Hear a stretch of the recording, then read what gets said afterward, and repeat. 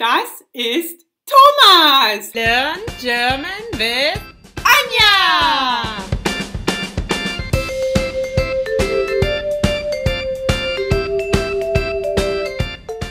Heute sprechen wir darüber, wie man andere auf Deutsch vorstellt. Today we will talk about how to introduce others in German. And this is why I brought a friend of mine with me. Hallo Thomas! Hallo, wie geht's? Gut. Da ist unser Publikum. Siehst du? There is our audience. Hallo. Los geht's. Das ist ein Freund von mir. Er heißt Thomas. Und er kommt aus Syrien.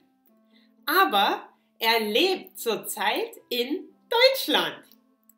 Er will Deutsch lernen. Thomas isst gern Bananen.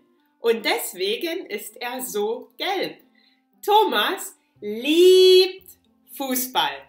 Er liebt Fußball. Und sein Lieblingsteam ist Bayern München. Ein paar Sätze, die ich jetzt benutzt habe. A few phrases which I use now, okay?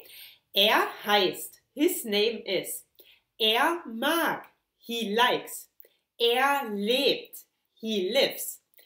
Sein Lieblingsteam, sein means his, ja? Sein Lieblingsteam, his favorite team is Bayern München, Bayern Munich. So now we will talk about how to introduce a girl, okay, or a woman. Das ist eine Freundin von mir. Sie heißt Christine und sie ist 25 Jahre alt. Hallo! Christine kommt aus Norwegen. Sie kommt aus Norwegen. She's from Norway. Sie spricht Spanisch, Englisch, Französisch und Mignonisch. Sie hat 2 Kinder und deswegen hat sie immer sehr viel zu tun. Ihr Lieblingsfilm ist Titanic. Sie mag Leonardo DiCaprio und Till Schweiger. Ein paar Sätze, die wir benutzt haben. A few sentences which we use. Sie heißt. Sie kommt aus. She, no? Sie. Und sie mag. She likes. Ihr Lieblingsfilm, her favorite movie, ihr means her, ja, ihr, his is sein, ihr is her. Und sie hat 2 Kinder, she has 2 kids. Deswegen hat sie immer sehr viel zu tun. That's why she's always very busy.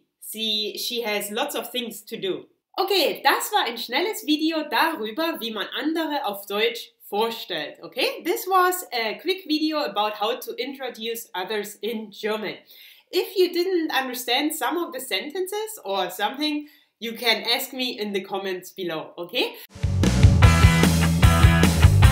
Bitte beschreibe einen deiner Freunde oder deiner Freundinnen. Please describe one of your friends, female or masculine. It doesn't matter, okay? Female or male.